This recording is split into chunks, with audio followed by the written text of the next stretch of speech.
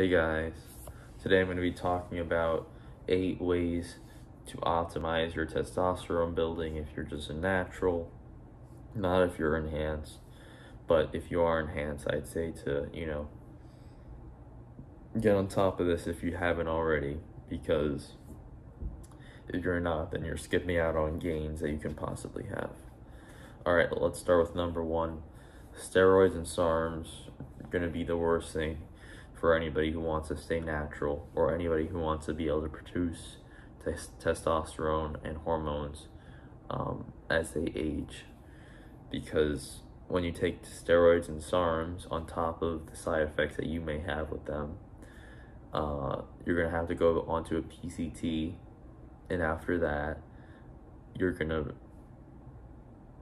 go back to producing your natural testosterone, but it's not going to be at the same speed or level as you used to.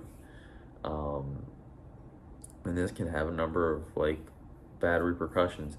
That's why some bodybuilders are on HRT, hormone replacement therapy, because they don't produce testosterone themselves, and this can possibly prevent them from having children, because you can't produce testosterone naturally by yourself without a stimulus from an injection. Then you can't create a child. So that's just number 1.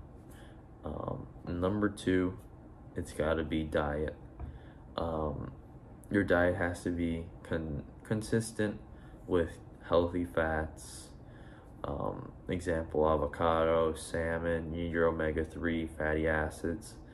You need a certain amount of protein, carbs to fuel you,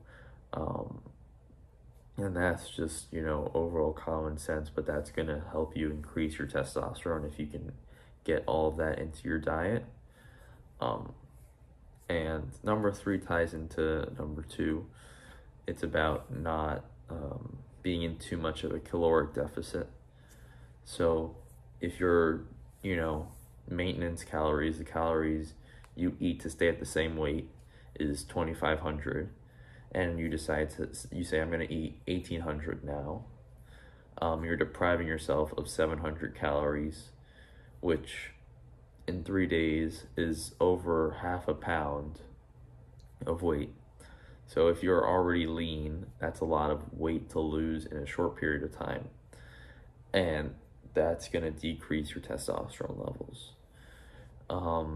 Over time, maybe not, unless you're, heavier, it's not going to affect you maybe the first week, 2 weeks, 3 weeks, but you're going to see sex drive will become lower, you're going to be more tired all the time.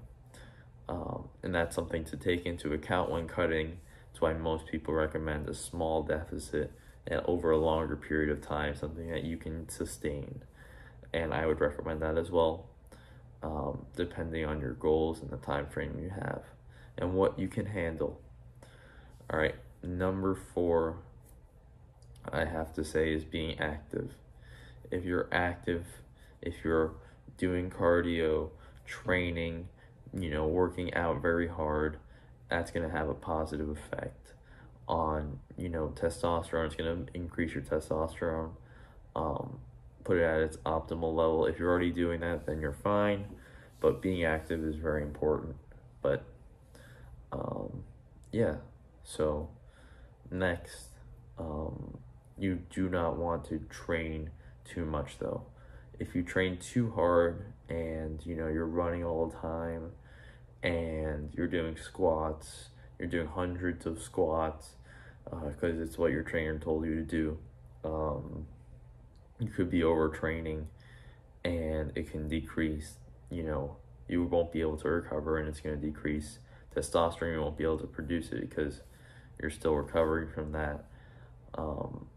So that's something to take into account when you're trying to, train very hard.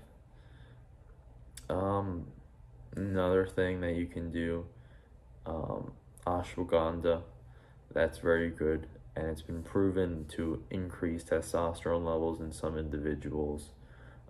This is just a supplement that's been in many products.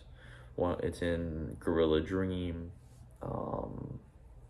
I'm sure it's in many other vitamin forms. But yeah, and then last one that I'm going to talk about has to be stress. If you're super stressed, on top of, the mental struggle you're going to have to deal with it's going to put your body under stress, and that can lower your testosterone.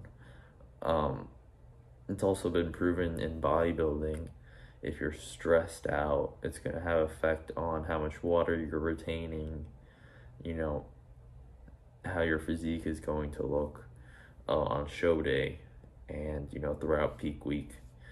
It doesn't have a true effect for probably most of you, but I think that's important to, understand that stress has a huge effect on not only your mind, but your body. But that's what I wanted to talk about today. Hope you enjoyed. Leave a like, subscribe, comment what you want to see next, and peace.